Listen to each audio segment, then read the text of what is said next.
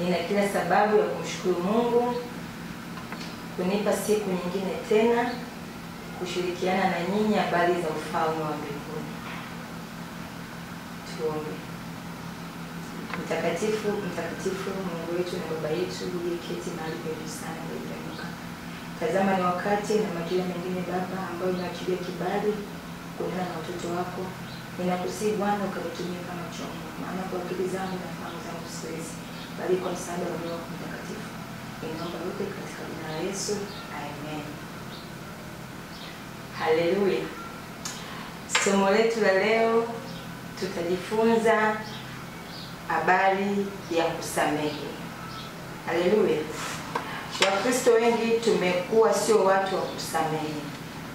Wakristo wengi tumekuwa watu wa kuwekeza vinyongo na visasi ndani ya mioyo yetu.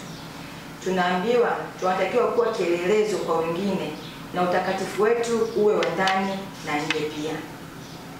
Hapo awali tujifunza muonekano wa Kristo. Kusamehe pia ni moja ya muonekano wa Kristo. Kusamehe pia ni moja ya tabia ya Kristo. Amina. Tunatakiwa kumtangaza Kristo kwa matendo yetu na maisha yetu pia. Amen. Maisha yetu yaashirie Ukristo. Maisha yetu yaashirie baraka za Mungu. Maisha yetu yaashirie utakatifu. Amina. Kuishi maisha ya utakatifu ni pamoja na kusamehe waliotukosea. Amen. Kuishi maisha ya utakatifu ni pamoja na kusamehe waliotukosea. Tuwe watu wa kuomba na kushukuru kwa kila jambo tunapopitia majaribu kiasi gani. Haijalishi tunapitia majaribu kiasi gani. Tuwe watu wa kusamehe kila wakati. Msamaha ni moja ya utakatifu. Amina. Tutaenda kufunua maandiko yetu kutoka kwenye kile kitabu cha Yohana wa kwanza. Yohana wa kwanza sura ya 3 mstari wa 15. Amina. Yohana wa kwanza sura ya 3 mstari wa 15. Nasoma katika jina la Yesu. Anasema, kila amchukiaye ndugu yake ni muuaji. Nanyi mnajua ya kuwa kila muuaji hana uzima wa milele ukikaa ndani yake. Ina maana Mkristo ukimchukia ndugu yako, ukimchukia jirani yako, ukimchukia rafiki yako, wewe unahesabika kama ni muuaji. Amen. Tukiwa kama Wakristo tunatakiwa tuwe watu wa kusamehe na kuachilia ili neema ya Kristo ionekane katika maisha yetu. Tukiwa kama Wakristo tunatakiwa tusamehe ili Kristo afanye jambo jipya ndani ya maisha yetu. Lakini tukiwa na hali ya vinyongo, tukiwa na hali ya visasi, tukiwa na hali ya kutokusamehe, Kristo anatutenga mbali nasi. Ufalme wa Kristo uonekane ndani ya maisha yetu. Kuna Wakristo ambao hata jirani yake hawasalimiani eti sababu alimpiga njia, kwa sababu ambazo hazina utukufu mbele ya Kristo, kwa sababu ambazo hazina maana mbele ya Kristo. Na mwisho wa siku jirani anambeza na kumdhihaki. Hata Mungu unayemtumikia anadhihakiwa. Yakuwa mlokole gani huyu? Mbona anatenda mambo ambayo sio? Mbona hajui kusamehe? Mbona hajui kuachilia? Mbona hajui kusahau? Hivyo kama Wakristo tunatakiwa tusamehe. Kutokusamehe kunaweza kufunga baraka zetu pasipo sisi kujijua. Ikiwa unaomba, unasoma maandiko, unafunga, lakini kama hausamehe ni bure mbele za Mungu. Hata kama utahubiri vizuri, watu watabarikiwa. Hata kama utatumia muda mrefu kuomba na ukatenda miujiza mingi, lakini kama hamna msamaha ndani yako ni bure. Matendo yako ni bure, jehanamu ya moto inakungoja. Amina. Kusamehe ni nguzo katika maisha ya Kristo. Ukisamehe unafunguliwa. Ukisamehe unawekwa huru. Ukisamehe baraka zako zinafunguliwa. Amina. Sisi kama Wakristo tunaomjua Mungu tunatakiwa tuwe watu wa kusamehe na kusahau. Tusiwe watu wa kulipiza visasi. Tusiwe watu wa kuweka vinyongo. Maana maandiko yanasema amchukiaye ndugu yake huyo ni muuaji. Sio ndugu wa kuzaliwa naye tu. Hata rafiki yako, hata jirani yako, usipomsamehe kama alikukosea ni bure mbele za Mungu. Ikiwa kama Mkristo tunatakiwa tushukuru kwa kila jambo, haijalishi ni nzuri, haijalishi ni baya, tuwe na moyo wa shukrani. Hata kama ndugu yako wa karibu amekutendea uovu, hata kama ni rafiki yako uliyemwamini amekutendea uovu, kuwa na moyo wa kusamehe, kuwa na moyo wa kuachilia, ndipo Kristo atakapoonekana kwenye safari yako ya wokovu. Lakini kama hatusamehi mbele za Kristo ni bure. Amin. Tukisoma Waebrania 12, Waebrania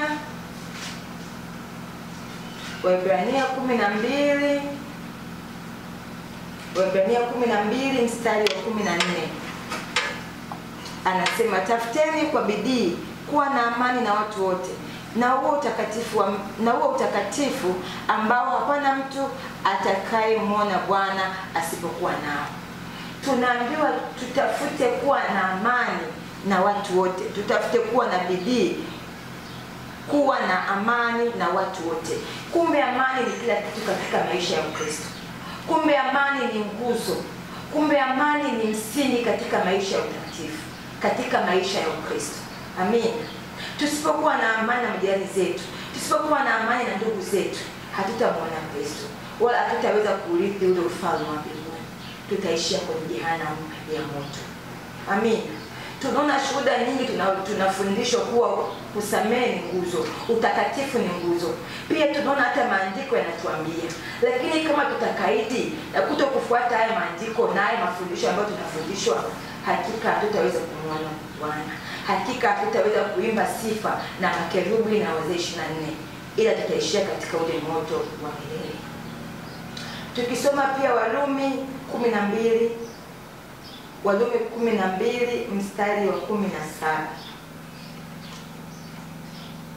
Warumi 12 ule mstari wa 17. Nasoma katika jina la Yesu. Warumi 12, msilipe mtu uovu kwa uovu, angalieni yaliyo mema machoni pa watu wote. Amen. Hivyo kama Wakristo hatutakiwi kulipa uovu kwa uovu, hatutakiwi kulipa kisasi kwa kisasi. Yale masuala ya kusema jino kwa jino, upanga kwa upanga yalishaisha. Kristo alitukomboa kwa damu yake ya thamani. Amen. Hivyo kama Wakristo tusilipize ubaya kwa ubaya, tuwe watu wa kusamehe, tuwe watu wa kuachilia, ili nuru ya Kristo iangaze kwenye maisha yetu, ili nuru ya Kristo ionekane katika utakatifu wetu, na kila anayetutazama aseme hakika yule ni mbarikiwa. Amen. Hata jamii inayotuzunguka ijifunze kutoka kwetu, waseme mbona dada fulani alimkosea, alinisamehe, acha na mimi nisamehe. Amen. Endapo sisi tutaweka hali ya kusamehe na kuachilia ndani ya jamii zetu, hata watu wanaotuzunguka pia watajifunza kutoka kwetu. Amina. Naendelea, msilipe mtu uovu kwa uovu, angalieni yaliyo mema machoni pa watu wote. Msilipize uovu kwa uovu, tusilipize ubaya kwa ubaya. Kama mtu alikupiga, alikutukana, alikusema, usilipe ubaya kwa ubaya, bali angalieni yaliyo mema machoni pa watu wote. Mtu akikutendea ubaya, piga magoti, muombee kama Mkristo. Wakristo kazi yetu ni kuombea. Amen. Wakristo kazi yetu ni kuomba neema ya Mungu iwafikie hao ambao hawamjui Mungu. Wakristo kazi yetu ni kuomba neema ya Mungu iwafikie hao ambao bado hawajakombolewa, wakombolewe kwa damu ya thamani. Hiyo ni kazi ya Mkristo. Kazi ya Mkristo sio kuwekeza risasi. Kazi ya Mkristo sio kuwekeza vinyongo na malipizi. Hapana. Kazi ya Kristo ni kuombea neema iwafikie watu wote, kama tulivyofikiwa na hiyo neema, na wengine pia wapate hiyo neema ya kumjua Kristo. Hiyo ndio kazi ya Kristo. Amen. Kwenye kusamehe kuna kufunguliwa. Tunaamini ndani ya msamaha kuna kufunguliwa. Amen. Tukisoma Yohana, Injili ya Yohana 23:20, Injili ya Yohana 20 kuanzia mstari wa 22 mpaka 24.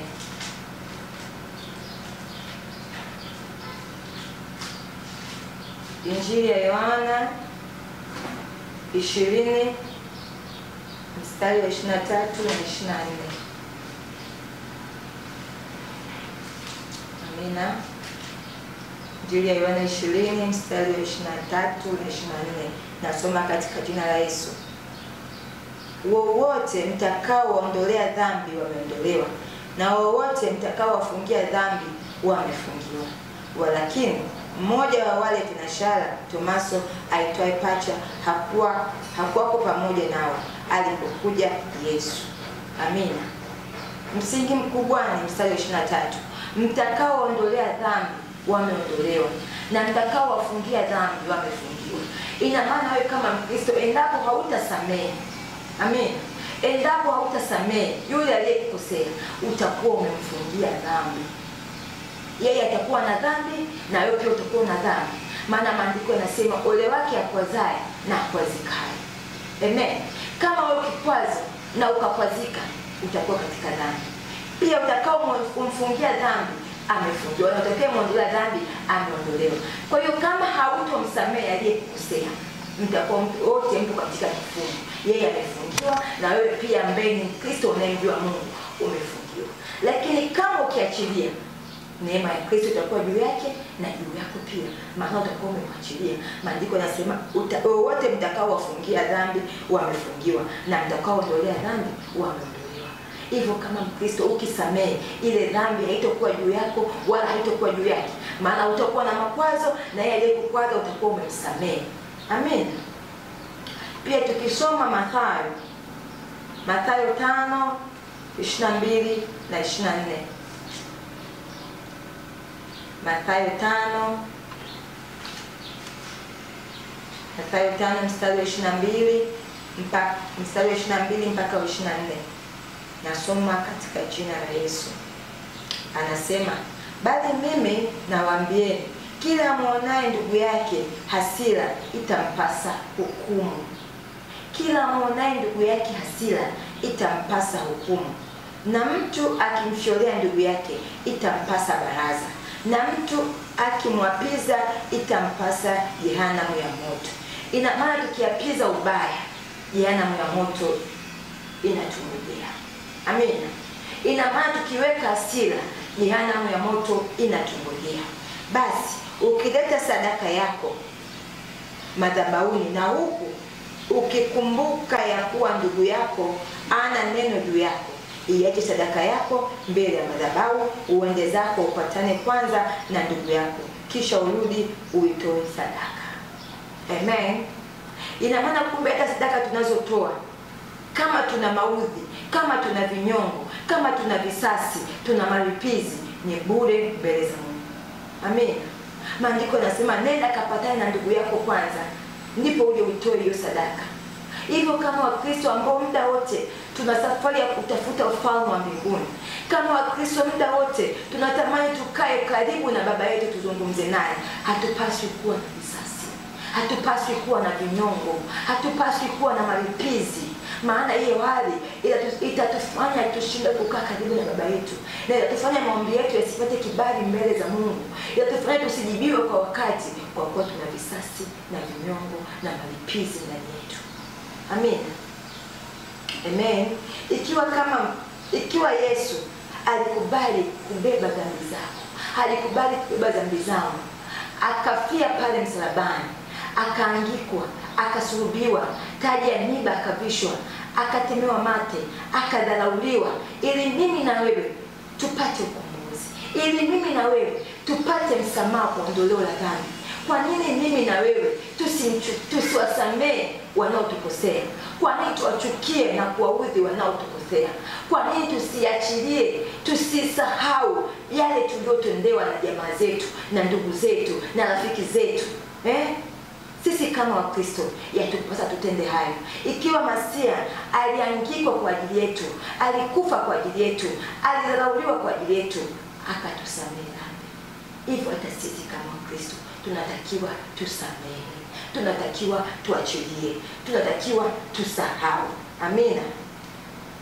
Sisi tuliompokea Kristo katika maisha yetu, tunatakiwa kuwa mfano wa kuigwa kwa watu wanaotuzunguka, ili jirani wajue neema ya Kristo iliyo katika maisha yetu. Amina. Pia Kristo apate kutukuzwa katika maisha yetu. Tukitenda maisha ya utakatifu, Kristo atatukuzwa. Amina. Kristo ataonekana katika maisha yetu. Amina. Tukisoma Warumi 12 Warumi 12 mstari wa 20 na wa 21. Warumi 12 mstari wa 20 na wa 21. Nasoma katika jina la Kristo. Lakini adui yako akiwa na njaa mlishe, akiwa na kiu umnyweshe, maana ufanyapo hivyo utampalia makaa ya moto kichwani pake. Usishindwe na ubaya, bali ushinde ubaya kwa wema. Amina. Kwa hiyo kama Wakristo tunajifunza kuwa tushinde ubaya kwa wema, tusishinde ubaya kwa ubaya. Tunaambiwa jirani yako akikosea usimnyime chakula, umlishe, akiwa na kiu umnyweshe, maana ufanyapo hivyo utampalia makaa. Ukitenda hayo yote kama Mkristo, hata jamii inayokuzunguka watajifunza. Dada fulani hajaangalia kusema fulani alimtendea nini, hajaangalia kusema fulani alimnenea maneno gani, lakini anatenda mema. Ukienda kumwomba hiki anakupa. Huo ndio muonekano wa Kristo, wa Mkristo. Amina. Huo ndio msimamo wa Kristo, wa Mkristo. Pasipo kusamehe ni bure katika maisha yetu. Kama Mkristo, kama huwezi kusamehe, ni bure katika safari yako ya kutafuta ufalme mbinguni. Kwani kusamehe ni moja ya nguzo ya Mkristo. Kwani kusamehe ni moja ya nguzo ya imani. Ni sehemu inayotujenga katika kutafuta ufalme wa mbinguni. Amina. Anatuambia tujifunze tujifunze kuomba msamaha, sio ujinga, ni jambo la hekima. Kuomba msamaha sio ujinga, useme yule amenikosea nikamwombe mimi msamaha, siwezi. Hapana. Kama Mkristo unatakiwa ushuke, uombe neema ya Mungu, ushuke. Hata kama alikukosea, mwambie Mungu, mimi nimekosea, lakini nashuka, naenda kuomba msamaha kwa huyo mtu, naomba neema yako. Amen. Naomba neema yako. Usiangalie kwa ninapoenda kuomba msamaha watanionaje, wataona kweli mimi nilimkosea, maneno gani yatazungumzwa. Hapana. Kristo aliye ndani yako, ambaye anaabudu katika roho na kweli, atatenda na atafichua yale yaliyo yasilini, yale yaliyojificha. Aidha ulikosewa au ulikosea, Kristo atafichua. Amen. Usiangalie utasema vipi, usiangalie utaonekanaje, bali msi Kristo aachilie neema ya msamaha ndani yako. Amina. Lakini jambo linaloshangaza, walokole na watu wanaowekeza visasi na kuto kusamehe. Walokole tumekuwa ni watu wa kuwekeza visasi na malipizi. Walokole tumekuwa ni watu wa kuto kusamehe. Walokole tumekuwa ni watu wa kuto kuachilia. Amin. Tunaweka vinyongo ndani ya makanisa, kuna vinyongo ndani ya makundi, kuna vinyongo ndani ya kwaya, kuna vinyongo. Amin. Hatuwezi kumtukuza Kristo endapo tutakuwa na visasi na vinyongo ndani yetu. Hatuwezi kulihimidi jina la Kristo, hatutakuwa na nguvu ya kumtangaza huyu Kristo, maana sisi wenyewe tu ndani ya kanisa tuna makandokando. Ndani ya kanisa tuna makundi, ndani ya kanisa tuna visasi, tuna malipizi, tuna hasira. Hatuwezi kupata nguvu ya kumshuhudia huyu Kristo. Lakini tukiwa na umoja, tukasameheana wenyewe kwa wenyewe, tukaomba rehema na Mungu akaturehemu, tukaachilia ndani ya mioyo yetu, tutamshuhudia huyu Kristo kwa uaminifu, tena kwa ujasiri. Amen. Kwa Kristo tunatakiwa tusimame, tumshuhudie Kristo kwa mioyo yetu yote, kwa nguvu zetu zote. Amen. Tusiangalie maneno, tusiangalie jamii itanitazama vipi, tusiangalie hivi namsamehe kaka huyu au namsamehe dada huyu, jamii itanitazama vipi. Hapana. Muangalie Kristo pale msalabani, alibeba msalaba akakusamehe wewe, na wewe samehe wengine. Amen. Wakati mwingine hatupokei kama Wakristo, wakati mwingine hatubarikiwi kwa kuwa tuna visasi, kwa kuwa tunasema nikibarikiwa, nikifanikiwa, fulani aendima kitu fulani, atanitambua, atanikoma. Hapana. Kanuni ya utakatifu haipo hivyo. Amen. Kanuni ya utakatifu inasema muombee adui yako. Amen. Uniseme kuwa nikipata kitu fulani, fulani atanitambua, nikipata kitu fulani, fulani atanitambua. Hapana. Kristo hana taratibu hizo. Kristo haendi hivyo. Kristo anapenda endapo mtu amekutendea uovu, usilipize uovu. Piga magoti. Tuombe rehema kwa ajili yao. Uombe toba kwa ajili yao. Ndipo nuru ya Kristo itakapoangaza kwenye maisha yako. Ndipo utakapoona Kristo anakuinua katika viwango vya ajabu na vya tofauti. Amina. Anasema kama Wakristo tuwe watu wa kusamehe na kuwapenda majirani zetu. Maana pasipo upendo ni bure. Utasemaje unampenda Mungu wa mbinguni akati ndani yako unayemuona haupendi? Amen.